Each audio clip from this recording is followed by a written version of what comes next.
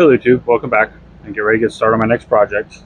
This one is going to be an animated bust essentially. So what I'm going to do is I'm going to be building a bust at the top. I haven't fully decided just yet if I'm going to try to carve it solely out of styrofoam or if I want to do it out of fiberglass, kind of like I did the Sitting Angel.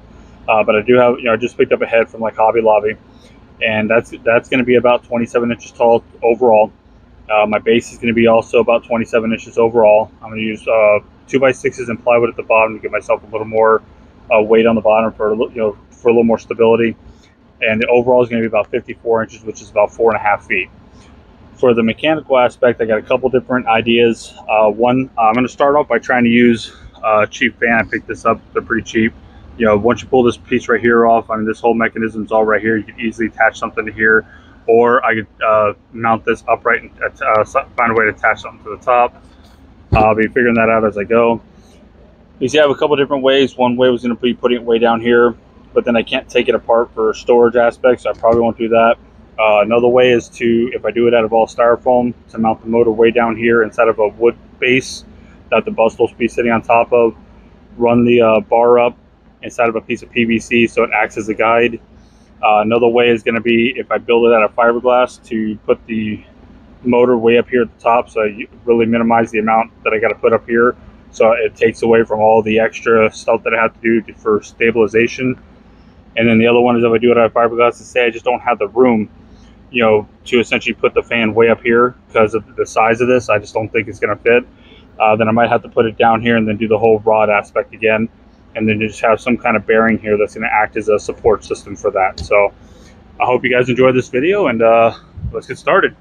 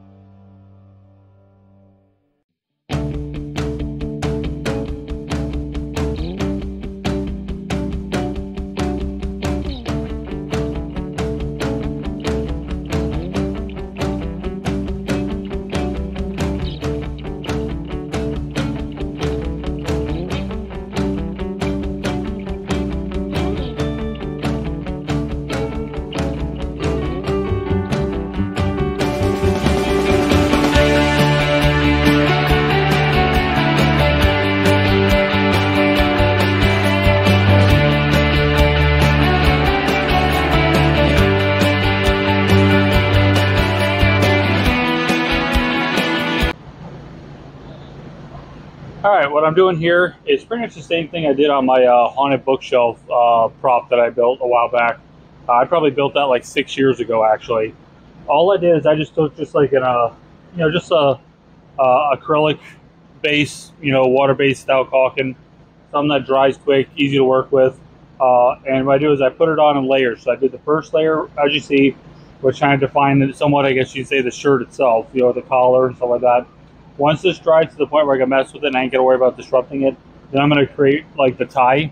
I'll make like a little knot right here and have it go down into like the tie shape. Then after that gets to a certain point where I can mess with it, messing it up. Then I'll make what looks like to be the actual jacket that's gonna come down to the point, and then I'll make that distinctive, kind of like line that kind of shows like where it's folded over. Like I said, I did this quite a while ago on the other one. It's held up perfectly fine. So I'm gonna go ahead and do it for this one too.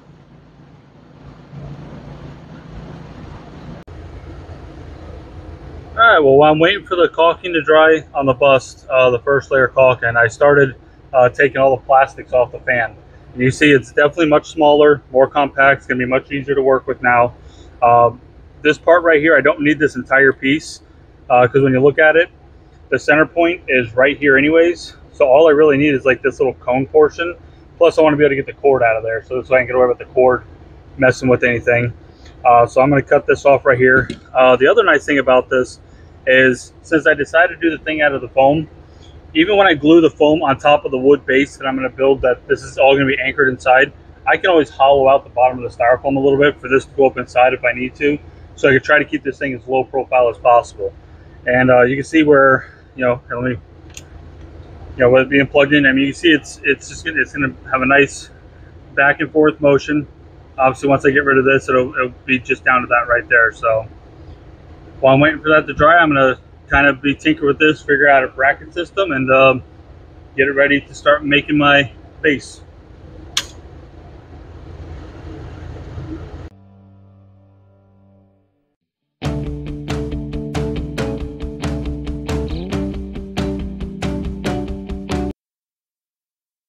All right, I'm going to kind of show where I'm at the moment. I went ahead and I made my base piece that the bust is going to sit on. I had to obviously make sure that it was big enough this way for the motor to sit in here and make sure that this was centered. And then I made it wide enough, just wide enough for that to fit in there with just a little bit of play, not a whole lot of play. And I got the motor mounted to the base here.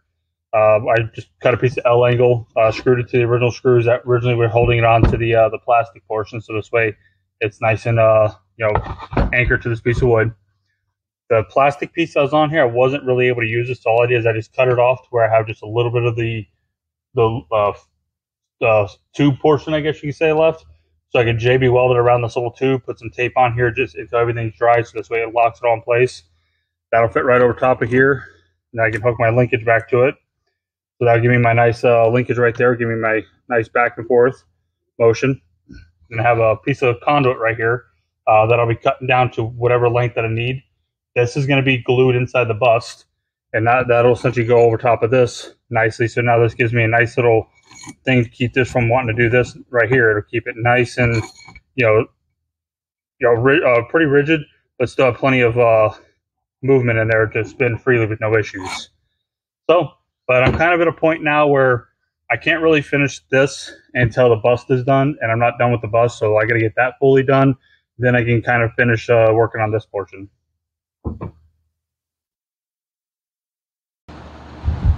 Okay, while I'm waiting for the next layer of caulking to dry on the bust, I'm going to go ahead and start working on the base.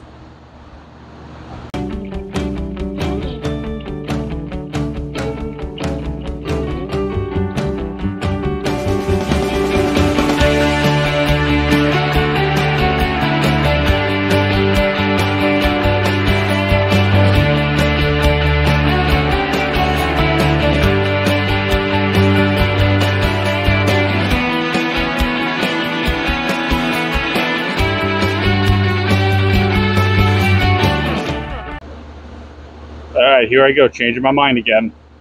I decided I don't really want to do it this way now. I don't want to, because I've already built one that kind of looks like this already. So I really don't want to do another one that looks just like it.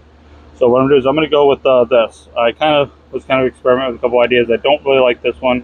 I'm going to kind of go with this right here, where it's going to be the same straight up on the back, straight up on the sides, with a taper in the front, and then come down to a flat portion in the front. And this is going to be probably about maybe a couple inches wider than what my base is, both directions. So when it sits on top of it, it sits nicely on top. So I'm going to go ahead and start working on this style instead.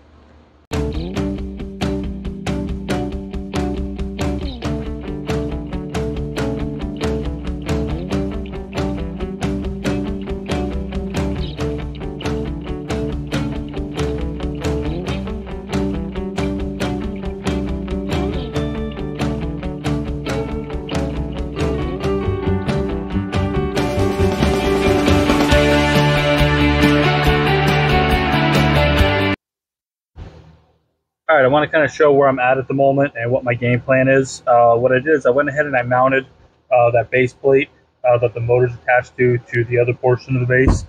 I have a hole drilled down inside there to run my cord through. What I decided to do is I decided to make it to where This is going to stay fixed to the base, but I'm going to be able to pull the bust off this base by using this right here.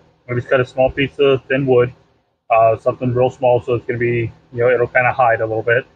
I cut some trenches in it and ran some little L brackets through there. I did the corresponding trenches in the piece here. What that's going to allow me to do is that's going to allow me to, obviously I got my hole drilled yet, to go right down inside here. Those are going to go down inside. And I'll just run one screw on either side, countersink it, so this way they kind of sit nice and flush. They kind of, so they don't stand out. You don't see them once everything's all painted, it'll look good. And how I made these trenches right here is I just took a drill bit. I drilled like 2 side by side to make it wide enough for a jigsaw blade. And then what I did is I took my jigsaw blade, I took one of those brackets, I held it right here and marked what my depth was. And then what I did is I just cut it off with a cutoff wheel and I made a point on there just to make sure as it stabs into it, it'll kind of, create a little more of a area for it to cut through. And I just put that inside there and just kind of went back and forth. I made like 2 or 3 passes back and forth like this until I had that whole section kind of carved out. I figured that was the easiest way to essentially carve that out and do what I needed to do.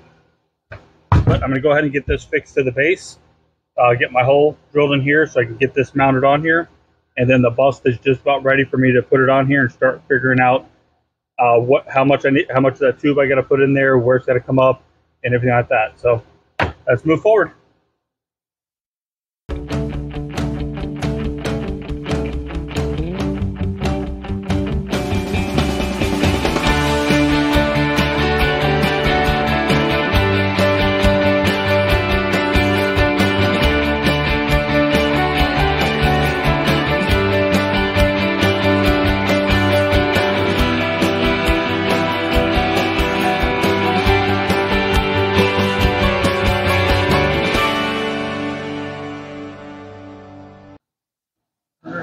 This is pretty much where I'm at with it.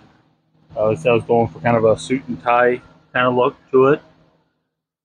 It's still just a little bit soft, so I gotta let this dry a little bit longer, then I will get it mounted to that. And now I gotta work on doing some facial features on here. I want to do, kind of like some hair. I was thinking about maybe doing like an older style mustache of something that's kind of from that era. I'm gonna look for some pictures of something that was definitely a long time ago, something that was kind of popular. All that, but I'll do the facial hairs after I get the whole rig and everything working, make sure everything does its thing before I do that. So, but first I just gotta wait for this to dry so I can get that mounted. Alright, I don't have everything glued together yet. I don't have the mechanism hooked up. I just have it sitting there just to kind of get an idea of what I'm looking at as far as the overall height and all that. But this is essentially what I got going on. Next step's going to be once I feel comfortable messing with that bust a little bit more, I will work on the rig, find a way to make it where the head turns with no real resistance, so it moves nice and smoothly. And then I'll start working on facial features, and then we'll be on to paint soon. Alright, I'm about ready to start figuring out if everything is going to work out like I want it to. What I did here with my cap is, you see where I put this little bridge on here, with a washer. What that's for is, I want something that if, say, like I go to, I pull this whole bust off, I don't want this pipe to come with it every time. Or if I'm just pulling the head off for adjustment purposes, I don't want this to come off my rig. So the hole is big enough for this to go through, but not big enough for that bottom piece to go through. So this keeps everything locked in place, unless I'm removing the entire structure. So that's all that's for. Let me go ahead and anchor this in place. Got those holes I drilled in the side.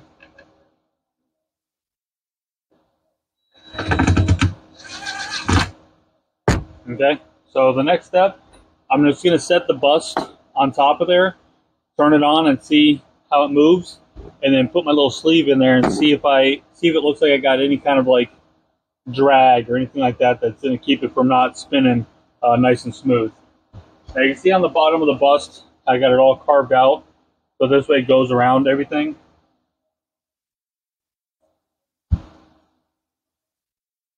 All right.